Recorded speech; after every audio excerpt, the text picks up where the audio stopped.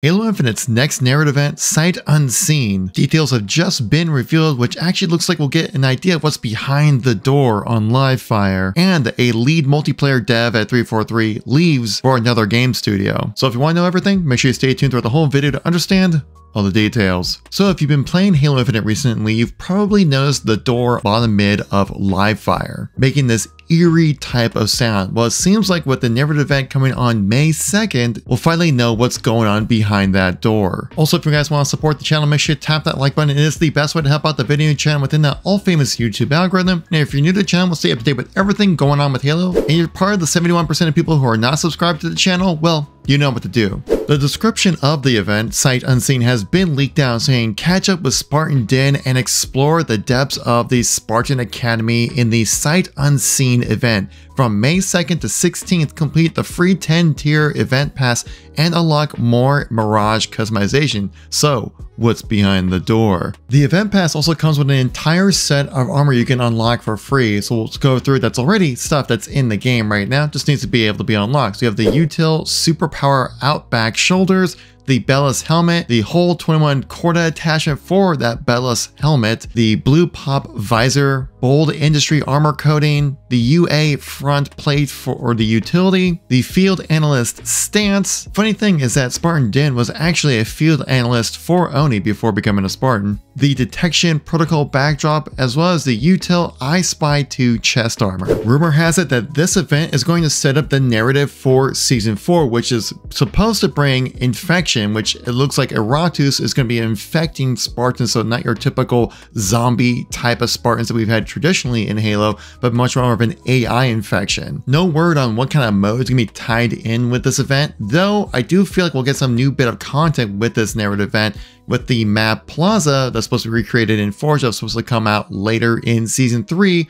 Well, we're later into Season 3 now. This would be a perfect time to have a reloaded type of season moment, and bringing in a new map to play for some new experiences would be a great way to do that. 343's community manager actually replied to a user on Twitter asking about, it's been 6 weeks, we've been to Season 3, is there anything else coming out? What's the roadmap for Season 4?